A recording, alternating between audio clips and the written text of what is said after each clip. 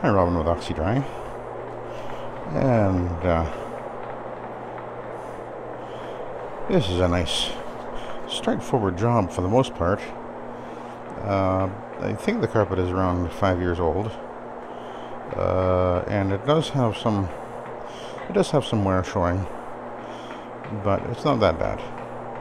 Pretty big house actually, and I've already done the family room downstairs, and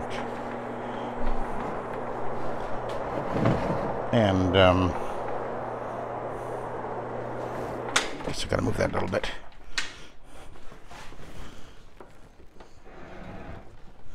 There you go. Anyway, that's all done. Up here I've got master bedroom and this hallway or landing area, whatever you want to call it, and 2 bedrooms. So anyway, all is well. I'm cleaning with the Rayon green stripe. Rayon green stripe. I thought that it was for this particular carpet was a good choice, and I'll only be doing a single step on this one. There's really no visible actual soiling, although there is. You can see the traffic lane is kind of packed down a little bit, but the Rayon is actually pretty good at lifting the pile actually. So, and of course I'm shower feeding, just making sure I keep that pad a little bit damp as I'm going over the carpet. Don't want to over wet it, don't want to under wet it.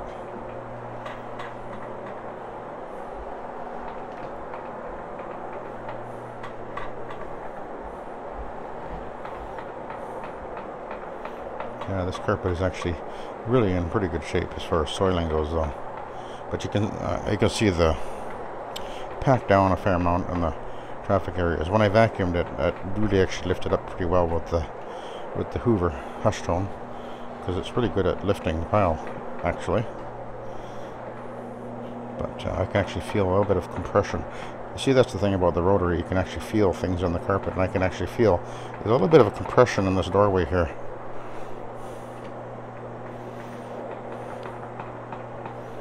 But you can see it's lifting and separating the pile.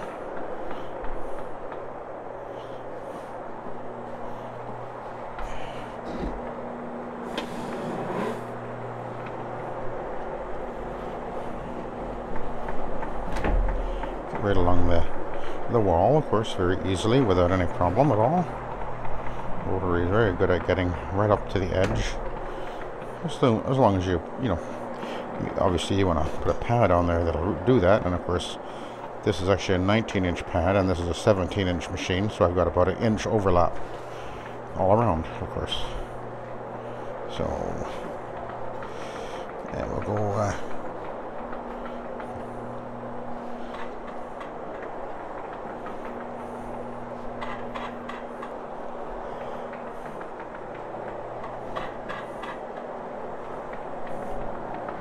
So I got an interesting situation to deal with at home. My wife showed me yesterday. We got a rather large wasp's nest going on right near our front door. I actually went over there with a vacuum. I thought, oh, I'll try and suck some of these guys up. It's actually in the eaves, like up in. They're going in through the edge of the eave and the wall. So I guess the nest is actually in the attic, and it's a big one. It must be, because as soon as I got near there with the vacuum nozzle, there was like hundreds and hundreds of wasps came out. Yeah, I had to make a dash for it. They were not happy. So anyway, we talked to a bug guy. And they said, yeah, we can spray the outside, but we can't do anything about the inside. I say, okay, well, I can spray the outside. I don't want to pay $150 to have somebody spray something that I can go and do myself, but anyway. I was just going to go and suck them all up. I thought that'd be kind of fun, but they don't like that apparently. And there's lots there, I'm telling you. And I don't want to get a sting from a wasp. That's not pleasant.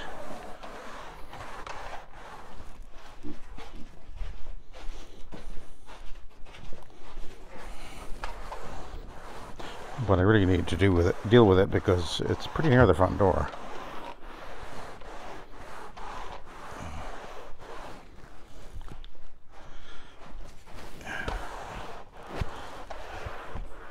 And they can be pretty aggressive. So we will have to address that, I guess.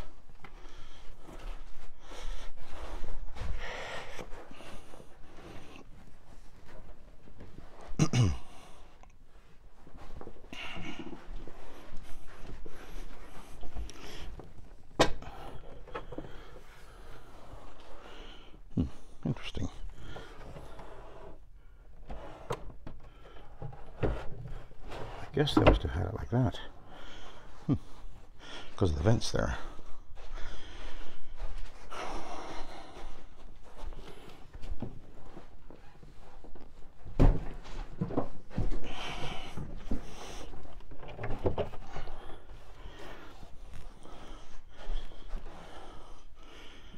Yeah, kind of inconvenient the way they did that. We'll bring this down.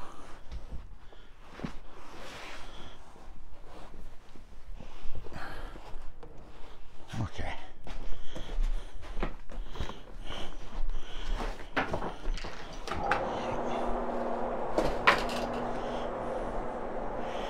Anyway.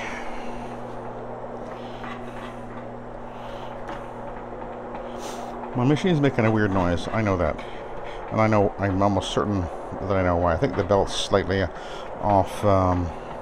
It's a multi-V belt, and I think I have to shift it over one more groove, as it were, on the well, it's actually got an idler, and I think it's slightly off, and that's why it's causing the main hub to slightly shift as it goes, as it torques a little bit.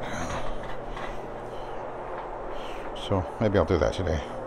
I actually got the afternoon off, so as soon as I finish this job I'll be going home,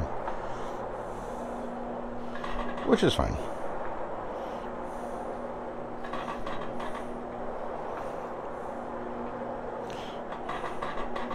We got somebody coming over, and my wife wants me to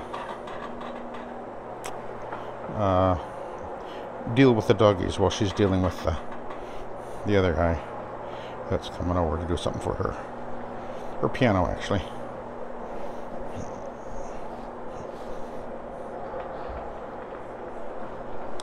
I bought her a brand new piano. What was it? I don't think it was 10 years ago, but yeah, she'd always wanted a nice Yamaha, so I bought her one a few years back. Beautiful. It's the one she wanted, upright grand. We used to play. Actually, we used to play in church, and we actually were in a band for a little bit there. Jazz band, actually.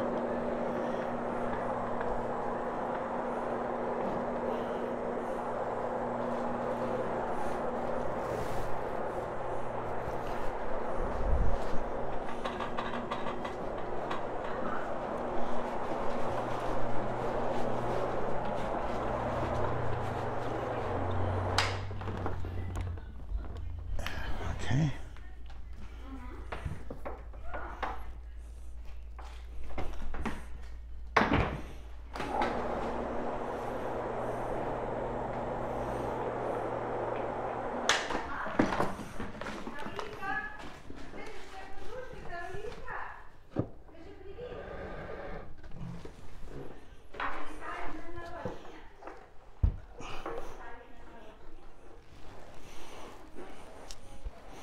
So I'm just cleaning with my normal Nanomax 2 ounces per gallon mix.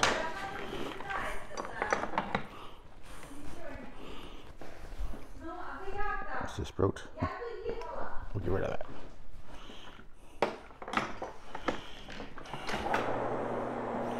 Okay.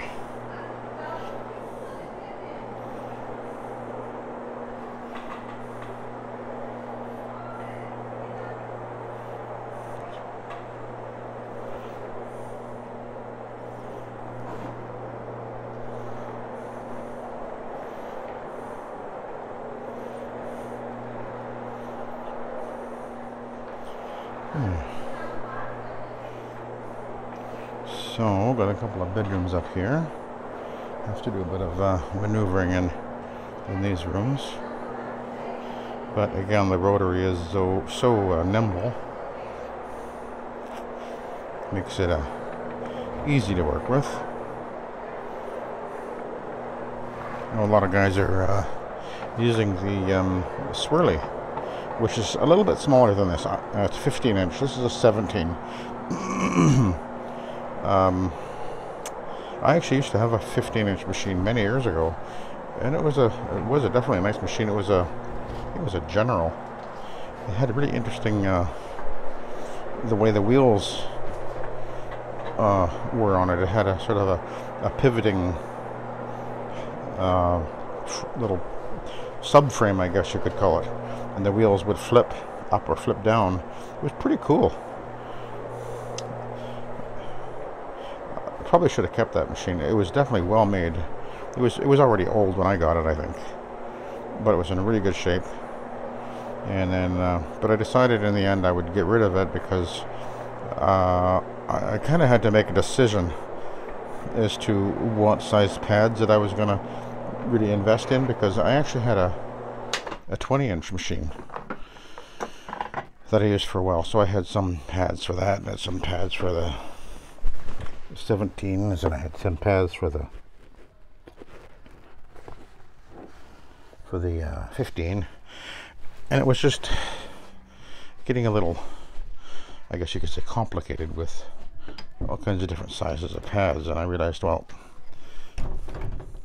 I found that the 20 was just a little too big for residential work. And 15 was fine, but then it was not really the ideal choice when it came to commercial, whereas the 17-inch seemed to be the kind of the sweet spot. And anyway, that's kind of where I've settled over the years.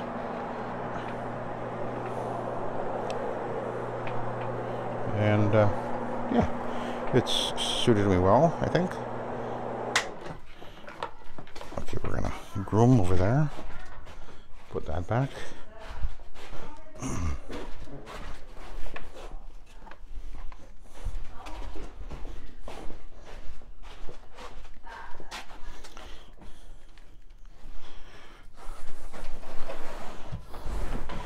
Now, I can't run the machine down that side of the bed.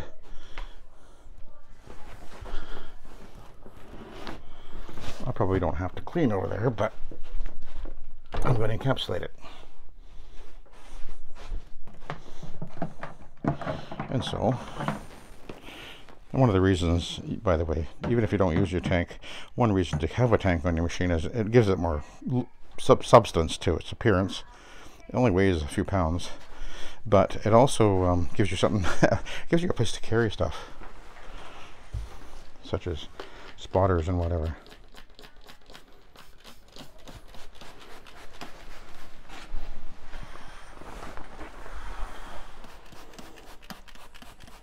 I could use the work in here, but this is going to be fine.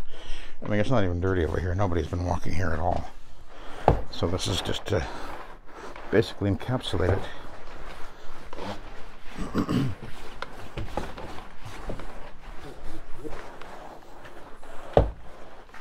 And I see another sprout in there.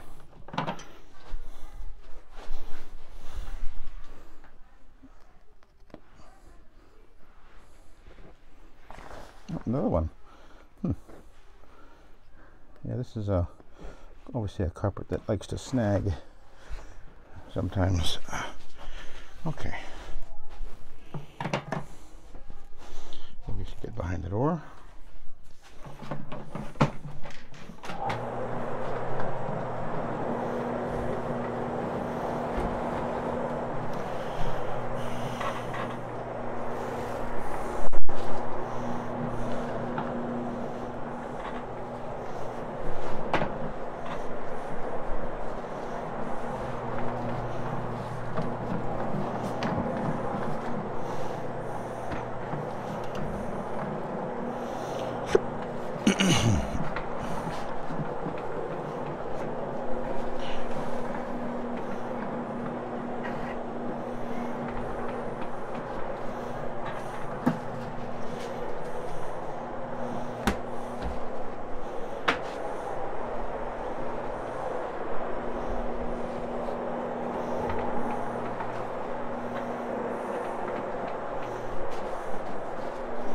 I can get in there by hand, of course.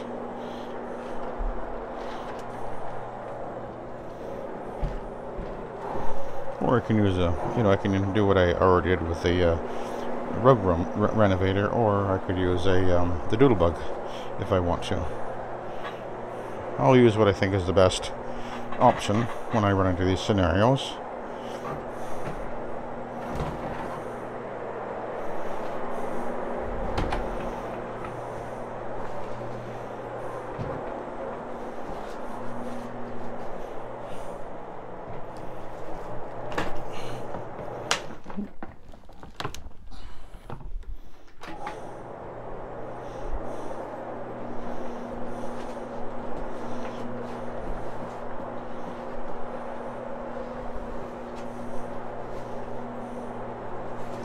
We've got a set of stairs to do after this, and then of course run the vacuum over everything to groom it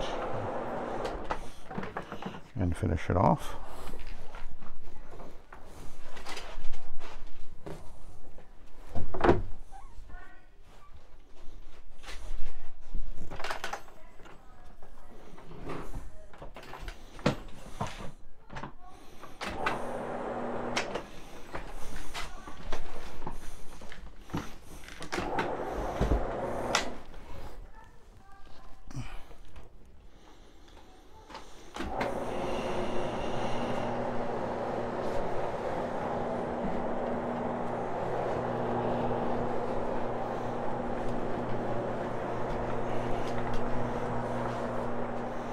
Okay, so I'm done with this. We'll go over the top of the steps. Yes, I know, I gotta go over there. I'll do that with the rug renovator in a minute.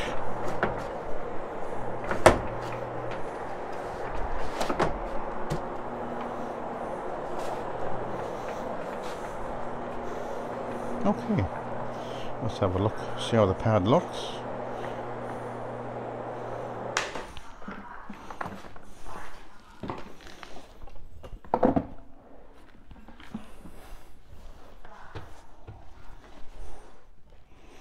Oh, it's fairly dirty, not too bad. Okay, I'll let you go. Thank you for watching, and have a good day.